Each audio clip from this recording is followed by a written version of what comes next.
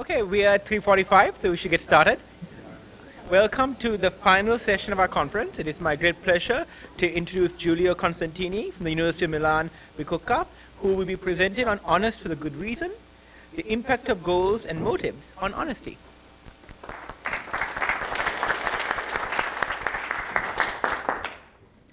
Hi, so thank you for being here. So today, my plan is to give you a little background of why we are interested in goals and motives of honesty, and a quick recap of what we achieved on the first year of the project. I will try to keep that part as short as possible. And then I will try to get, we did several studies in this project. I will try to get to the more meaty part and to the more, I would say, complex things that we achieved in this project. So why are we interested in goals and motives of honesty? And the idea is, from a philosophical standpoint, it has been reasoned that honesty cannot be really understood by only making a reference to behaviors. One needs also to understand the goals that one is trying to achieve with honesty, and maybe also with dishonesty. And goals may be necessary ingredients to fully understand honesty, characterize it. From a personality psychology point of view, honesty is embedded in the broader hexaco model that includes several other traits: emotionality, extroversion, agreeableness, conscientiousness, and openness. And honesty humility. Honesty humility is a broad personality trait that includes 4 facets, let's say lower level traits: sincerity, fairness, greed avoidance, and modesty. And there is, as it was mentioned in this afternoon's talk, a very good questionnaire, the Hexaco Personality Inventory, to assess all of these facets and of these traits. One of the limits was mentioned today is that this questionnaire does not include a lot of truthfulness in it.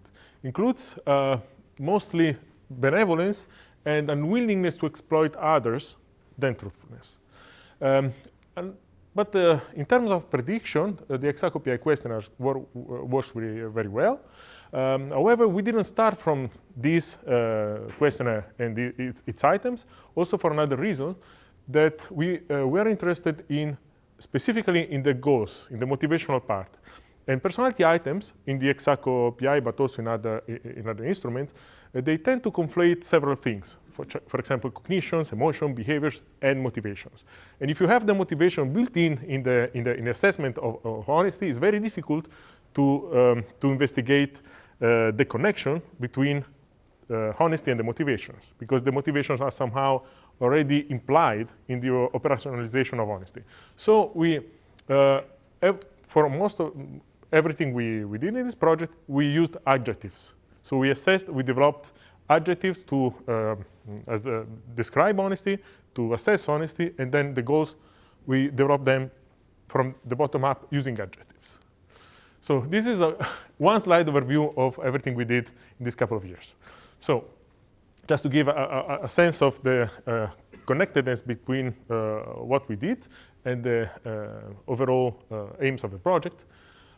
In the first year, we identified honesty adjectives, so adjectives that were represented honesty and dishonesty, and there's several aspects of it, including sincerity, truthfulness, but also modesty, greed avoidance, and fairness. We use those adjectives to identify, with a bottom-up procedure, goal content. So goals for honesty and goals for dishonesty. We namely ask people, why do you or would you behave in a certain way, like in an honest way, in a dishonest way, in a deceitful way, in a et cetera, et cetera. And then we, using natural language processing and independent raters, we came up with classes of these goals, and we developed questionnaire items to assess each of these goal classes. We also had a side project, call it a side project because we didn't really think about it when we wrote the proposal at the beginning, but we reasoned that it would be a pity to have this list of adjectives that we use to create goal content and then don't use them to assess honesty and its facet in a psychometrically good way. We also investigated we did a cross-sectional study to investigate the broader motivational dynamics of honesty and dishonesty. I think I will just go very quickly or maybe skip this one, not because it's not interesting, but because I think the meteor part is in here. So we perform an ecological momentary assessment study to investigate the motivational dynamics of honesty as a trait, as a state, and as a behavior. And there we'll see something, I think, particularly, let's say, sometimes surprising, sometimes interesting for several reasons. I don't want to spoil this too much. And, an ecological momentary intervention study, which is a study in which we try to manipulate honesty, leveraging goals. And ecological momentary assessment means that we did not do a one-shot manipulation, but we did experimental manipulation every day for 15 days. So that's essentially, that's the whole plan. Thinking about yesterday night's discussion, I want to say that we always implemented principles of openness and transparency in research. So all the studies that you see have been pre-registered. We never applied optional stopping rules for sample size. And we will share data and code with the papers. So last year, I think I will just mention that the most important results that we got last year. We showed that these honest and dishonest goal measures, they can predict observed behavior. In this task was a task in which people were asked, were given two images, and there could be differences between them. And we asked them, did you find the three differences between the pair of images? They thought that there were always three differences. They had 6 seconds, and then they could answer whether they found them and earned some more money than some more money, or they could say they didn't find. But they didn't know that in half of the images there were only 1 or 2 differences. So some of them guessed that there were not always 3 differences, and some of them did not guess. And those who guessed let's say our trick, they lied less, but they still lied. And these are the other, and they lied more. But what's interesting is that in both cases, taken individually and combined, dishonest goals predict more lying, even for those who understood the deception. And dishonest goals predict more lying above and beyond personality traits. So above and beyond what very few people think of themselves as honest people. And they predict even if these goals are peer-reported. So if you ask someone to tell, what are the goals of your friend? And they say, my friend has dishonest goals, then it's more likely that the friend would lie more. So this is the side project. So we established that our goal questionnaire works. We developed this 22-item adjective-based measure of honesty and its facets. We actually oversampled truthfulness a bit compared to the other facets, so to have more truthful content in our scale. And we have this, let's say, a psychometric structure of the scale that replicates very well across several studies, and it shows measurement invariance between peer report and self-reports, meaning that the psychometric structure and the psychometric properties of the scale are similar if I rate myself or if I rate someone else. I will just, okay, the scale converges pretty well with Exaco-PI honesty humility, with maybe the exception of grid avoidance scale, which is takes a different angle on grid. It converges also with the dark personality traits with an interesting relationship. For example, sincerity is mostly connected with Machiavellianism, and modesty with narcissism, etc. And the scales converge mostly in an expected way with other constructs such as authenticity, which is mostly fairness, acceptability of lies, which is mostly fairness, etc. For example, modest behavior is mostly modesty with some exception, etc., etc. So now we have the ingredients to study the dynamics of honesty the motivational dynamics of honesty. So we have assessment of honesty based on adjectives, and we have an assessment of goals. And for honesty and dishonesty, what did we do with it? Well, cross-sectional investigation of motivational dynamics, which I think I will skip. Maybe if we have time, we will go back to it.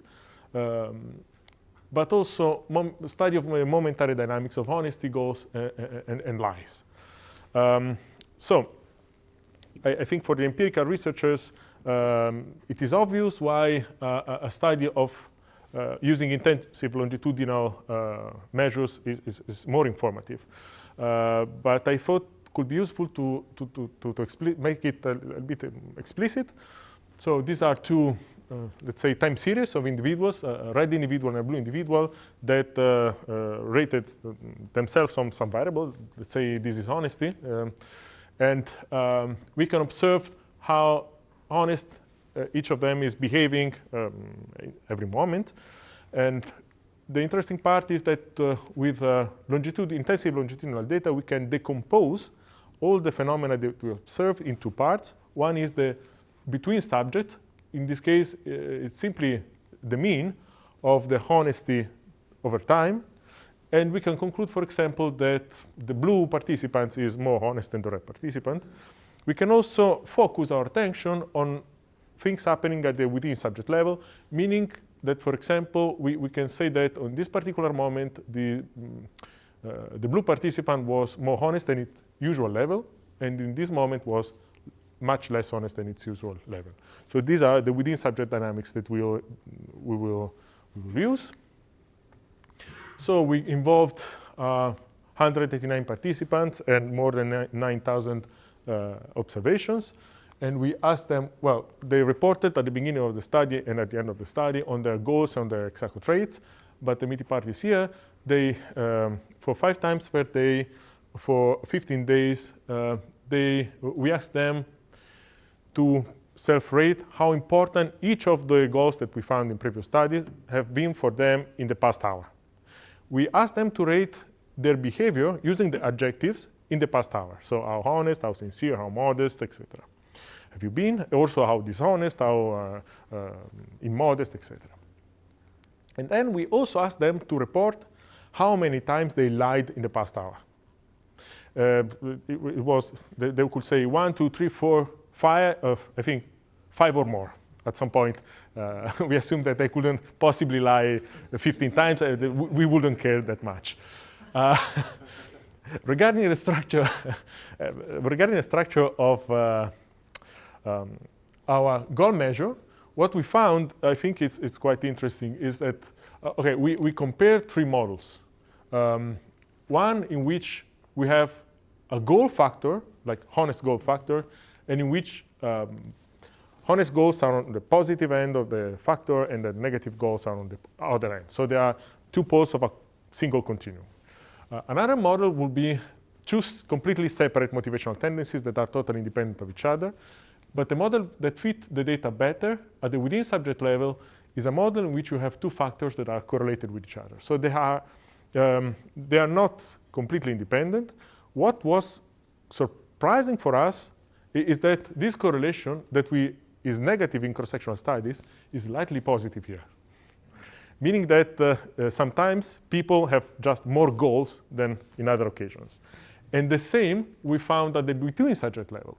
So also at the between subject level, if you look at what happens to people over time and smooth out differences, momentary differences, you get that sometimes some people have just more goal than other people, including both honest and dishonest. But still, we use those goals to predict honesty. So we checked whether when people said, I have more honest goal, let's say, no, this is the between person component. So we checked whether people who say that on average they have more honest goals or more dishonest goals than other people, whether this predicts how they describe their behaviors in terms of honesty. And well, it does in expected direction. So people that have honest goals tend to describe their behavior as more honest in general, and the other way around for dishonest goals. And the same at the within person level. So far so good, even controlling for other personality traits. even estimated at time 1, so before doing the intensive study, and even controlling for the goals at time 1, etc. And removing trends for over time. And if we take a look at all the individual goals, they are all related with honesty, at least either at the between subject or at the within subject level. Most of them are at both levels. But for example, avoid being deceived is a goal that is only related significantly at the within subject level. So on the left, you can see the between subject relationships between the person means, and on the right, let's say the within subject relationships. And we also examine whether having goals that are more honest or more dishonest now predict how you will describe your behavior 3 hours later. And well, this is a weak relationship with honest goals and not significant relationship with dishonest goals. In a similar study on conscientiousness, we found stronger relationships over time. So this suggests that conscientiousness takes time to unfold. So if you have a conscientious goal, you will be more likely to be conscientious 3 hours later. With honesty, the effects are smaller, so meaning that honesty is something that tends to happen in the moment. But it's interesting to see what happens with lies. So this is the distribution that we observed with lies. So you have that, as in previous studies, most people don't lie or lie very infrequently. Few people lie a lot. So we used a Poisson model to predict these lies using goals. And we will focus on the effect of individual honest and dishonest goals. I would like you to try and guess what happens here. And remember, let's say, if you want to take a look, these were the goals. What would you guess dishonest goals do? If you have more dishonest goals, do they predict more lies, fewer lies, a mix of the two? So mixed results. Who says more lies? Who says fewer lies? Who says a mix? And with honest goals, who says that honest goals predict more lies, fewer lies, mixed results? So, yeah, it's difficult to guess. I mean, what I would have guessed, of course, is more honest goals, fewer lies, more dishonest goals, more lies. It's only true for more dishonest goals. So if you have dishonest goals, you get that people lie more at the between subject and at the within subject level. So dishonest goals are clearly related to lying more.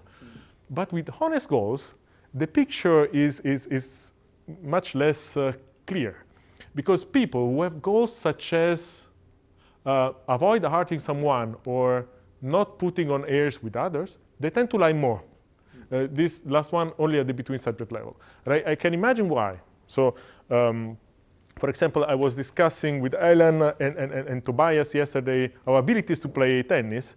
And everyone said, oh, yeah, I'm really not a good tennis player. But maybe tomorrow we play tennis and I discover that they are like small Djokovic and they beat me. And they were only being modest. But if they did that, it's not because they are dishonest people, but because they have the goal maybe of not like looking, really arrogant or something, which is something that correlates with being sincere, actually.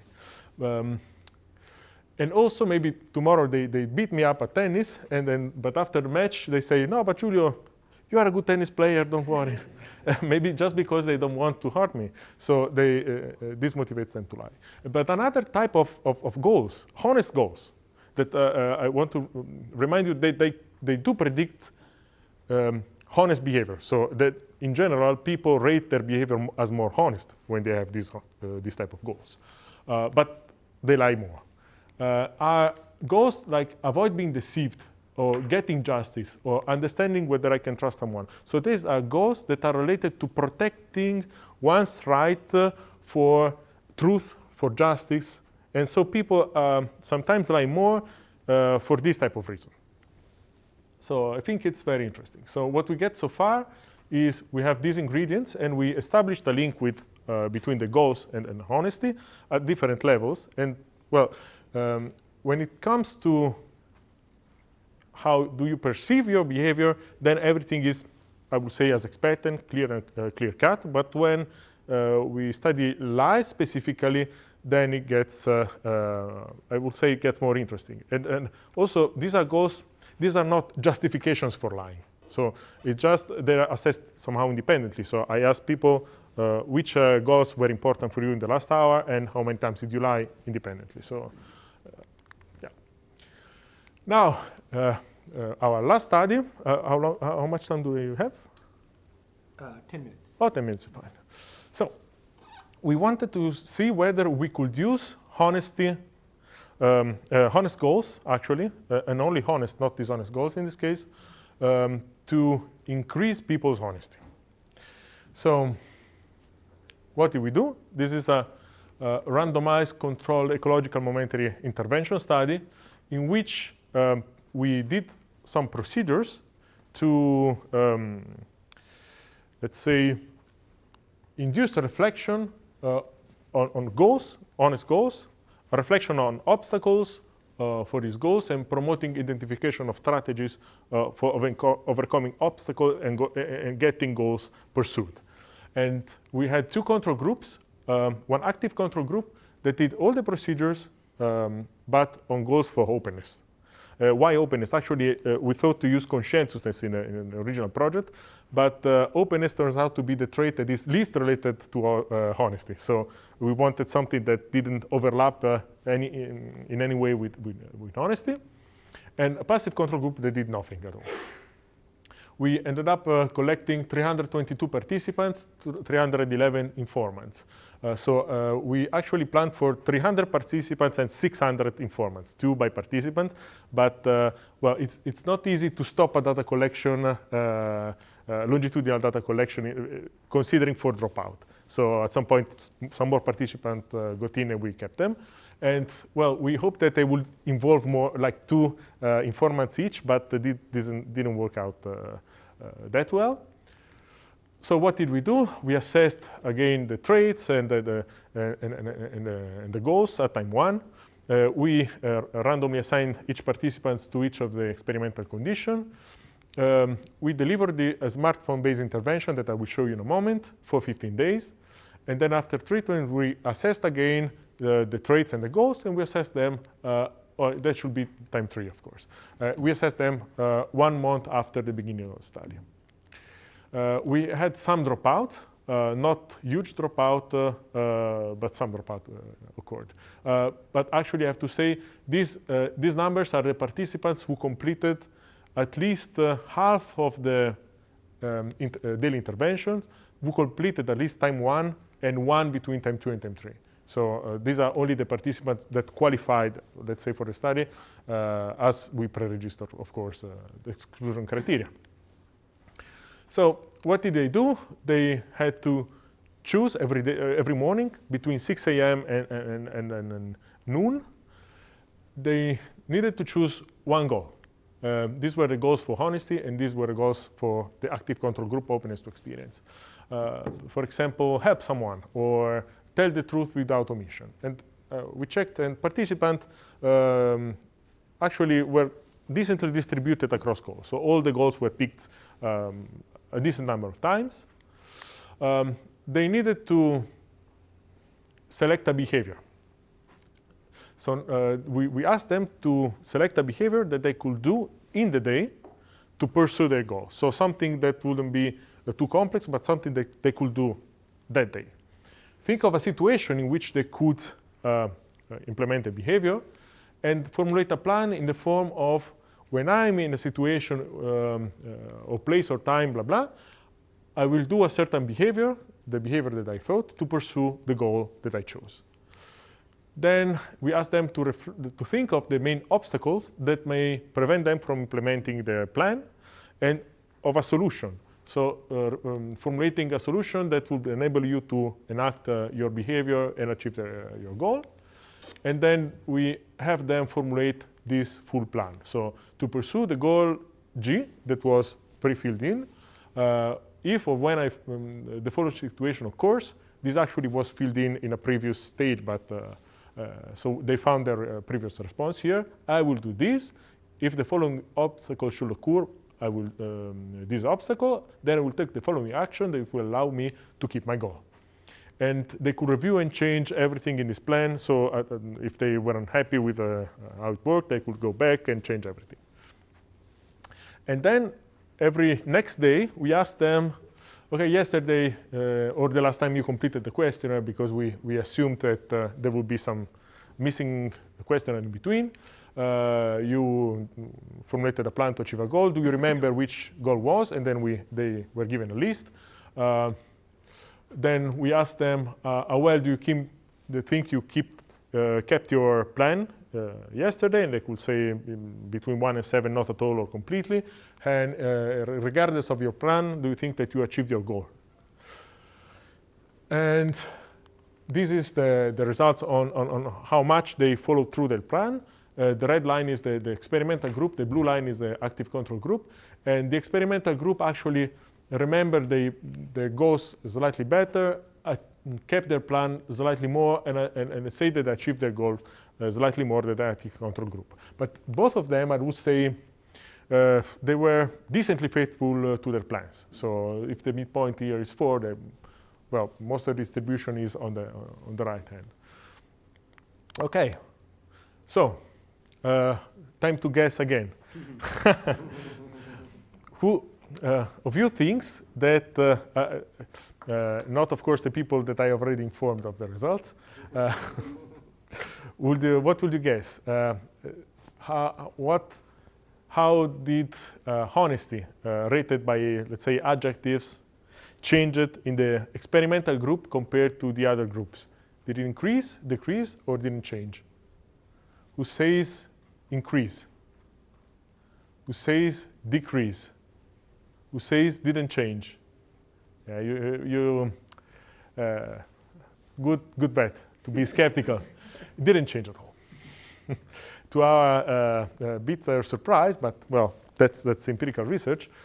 We didn't manage to change honesty, as reported at the end of the study here, or at time 3, so after 1 month. So it didn't really change for the experimental group. It didn't change also for the other groups. Not in self-reports, not in peer reports. So, well, what we suspect, well, let's say, what we suspect may have happened, we need to investigate a little bit more the dropout. So the dropout was somehow related to the variables that we observed. So that honest people, conscientious people, and those who had more goals, honest goals, tend to stay in the study slightly more.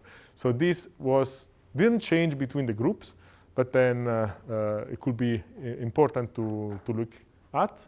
Also, we had more dropout in the two experimental and active, in the two active groups, and that's probably because they had to do a daily activity, so it may be too much for some of them.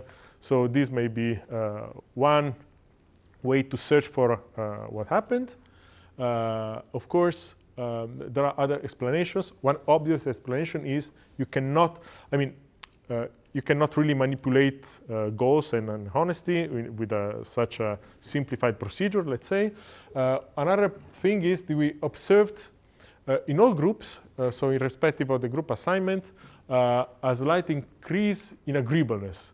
A slight decrease in emotionality. So something else changed for all participants, but no group interaction, and we didn't observe that in peer reports. But one possibility is that some of these goals could be pursued not only with honesty, but also with, let's say, other behaviors that are, for example, agreeable or kind, or let's say, emotionally stable.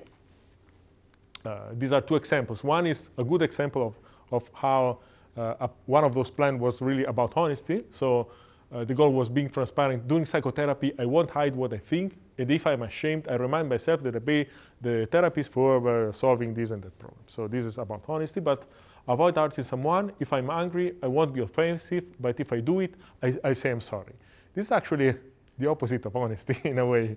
So, I mean, I won't be offensive, of course, is not, but I don't know, in this, I say I'm sorry, if I cannot control myself and offend someone, well, yeah, at least it's not about honesty. So in conclusion, I think that, well, we should focus on what we have established and not only on what didn't work out.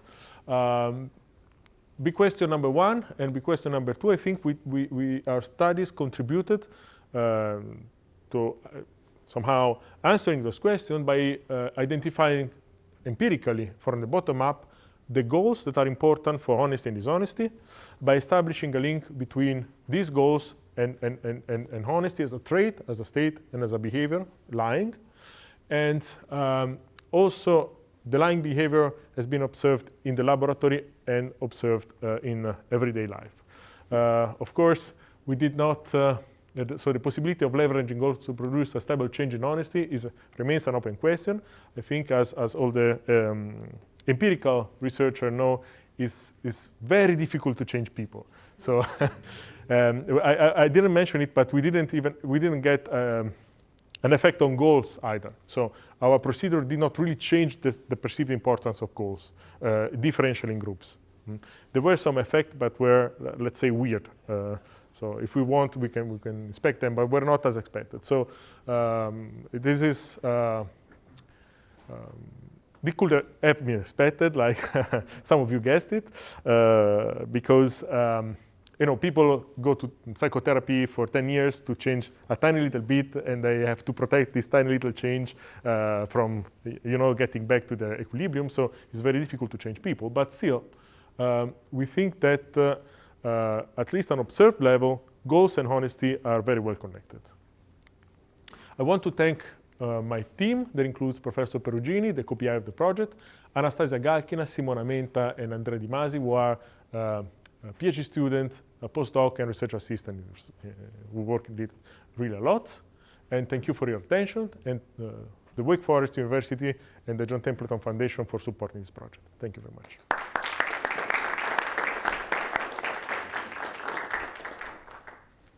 Questions? Thank you. I think when you're thinking about goals, one of the papers we reviewed when we did the systematic review is this paper in Journal of Business Ethics by Keep that was looking at why people engage in less than truthful behavior, specifically in organizations. They did qualitative research and identified sort of 4 key categories. They called it motivations. I think they goals, and then I can read them, and I'm curious how your goals sort of map onto these. And so the first goal why people are less than truthful is to avoid confrontation of conflict. Second, to ensure quality in the delivery of a product or service, to buy time for an organization's strategy to play out, and for self-protection or self-enhancement. And so that's what I was thinking of as I was thinking of your goals. Those are at least in a work context. And I guess in your study, I'm not sure if these people are working or not, but those seem, I don't know if they're comprehensive, but at least they're arguing that those sort of cover the landscape of why people are being less than truthful at work. Those are the motivations. And so I don't know if you think motivations and goals are the same or not, but that's what I wanted to raise, those sort of ideas and how they might fit in.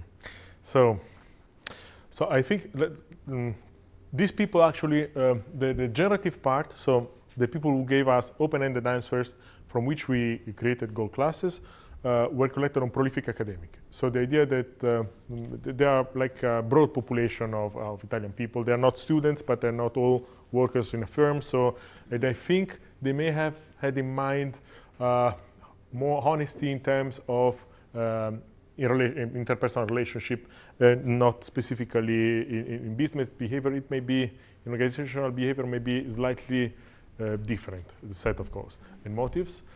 Some of the things that you said. Yeah, the avoiding confrontation seems like that's pretty interpersonal. Yeah.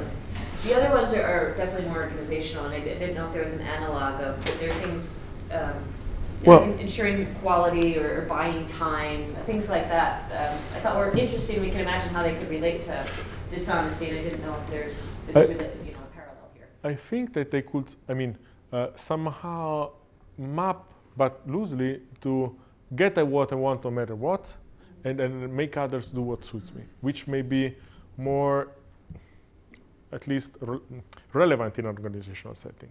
But I am not really sure. And then I think that, so we did some analysis here at the cross-sectional level. Let's say, let's do this. Let's pick, let me see. So let's say, okay, these are broad value tendencies, the Schwarz values. These 4 green nodes, these are our goals. These are aggregates, so the average of all honest goals and of all dishonest goals. And these are the honesty facets. And if you check the honesty and dishonesty, they are especially connected differentially to self-transcendence. So the broader value of self-transcendence is characterizes honest goals positively and dishonest goals negatively. They are both connected to openness to, no, only honest goals are connected to openness to change and conservation, and then dishonest goals to self-enhancement. So this is, let's say, on the broad motivational level. And also, we also inspected the moral foundations, which is not motives, but has something to do with it. Is at least is some motivational tendencies on a broader level. And what we observed is that the goals that we have are mostly distinguished by what Graham calls individual focus or liberal morality. So this may be a key difference because they are about fairness, care, and harm and reciprocity, positively for the honest, negatively for dishonest, but they are not clearly distinguished in terms of group level moral foundation, which is purity, fairness and reciprocity, and intergroup loyalty, which may be, except for purity, may be more relevant in an organizational context. Thank you for the question. I was sad that there was no effective intervention. So I was thinking about, I was thinking exactly along the lines you were, which was that, you try to change honesty, humility as a trait in one goal a day for a few weeks. And that was trying to change too much. And I think when you're developing something new, it's good to always first see if you can find any signal at all, and then try to boost that signal. And so I wonder if instead of starting with, did they change honesty, humility at the end, but just see, were they more honest during those several weeks? Like, in the experimental condition and then in the controls, for example. And then I think if you could find a signal there, then okay, like there's something happening. Let's see now if we can boost it up and build it to a bigger effect. That's a very good question. We thought about that a lot. There is a reason why we decided not, and that will surprise some, not to assess honesty during those 2 weeks. So we don't have that data. And the reason is that we didn't want them to, let's say, reflect on their honesty as a behavior during that time. We suspected that, so we wanted, let's say, a pure effect of goals. And then it would have been, we thought it would have been tougher to disentangle that from a specific effect of self-reporting honesty all the time. So that's why we didn't assess that. But maybe that's a good point. So a better strategy will be, well, we tried to shoot for the stars. We took a big risk, let's say. But we thought that it would be, well, it's a funded project. It's an ambitious project. We thought we could have a risky study in it. But maybe it would be good if next year we try to do that in a more, let's say, less arrogant fashion. So we try to change something more specific. So I have a comment on what Will said. So we've done a couple of additional studies, focus on character virtues. I really want on intellectual humility and compassion. And there we assess people's state virtues across the study. And we found a shift at the state level, but not the trait level. And I'm wondering what might be happening is that, especially with character virtues, it might take more time for you to update your self-concept on a particular virtue, right? So it might be that 2 weeks is not enough for you to update your self-concept, and especially if they're not reflecting on the implications of behavior, right? So if you're not asking them, how honest were you today, or like, being honest person today, you're not affording them the extra opportunity to reflect on whether they're achieving those goals, has implications for how they think about themselves. Yeah, that's a good point. We didn't think of it, but it's true. So it's at all possible that they just maybe they pursued some behaviors. They focused on the behaviors, maybe on the goals, but like daily goals, but not they did not make in their self-concept, and it's totally reasonable. So thanks. In fact, isn't most of the instructions usually say, I don't know exactly in your case, but they usually say, you know, in general, over the last 6 months, or in general, or something like that. Yet you only had 2 weeks of or some number of weeks of the implementation. So you ask them, you instruct them to report on their honesty, humility for the 4 months before, you know, the several months before the study even started. So, like Ron is saying, the dependent variable is sort of what they think of themselves in general, and that's not likely to have changed. So that's a good point. We had a discussion on that as well. I think Marco Perugini and I discussed on that a lot because at some point we thought, well, we should ask them, how honest have you been in the last couple of weeks? Right. But you say, but this is not a trait.